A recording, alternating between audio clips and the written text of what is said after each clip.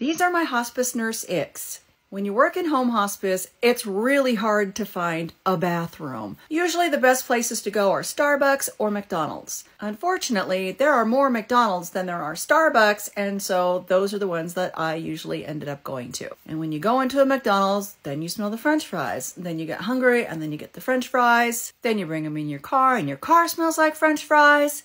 What? We're supposed to be talking about patient Icks? There aren't any. Hospice patients are dying. They get a pass.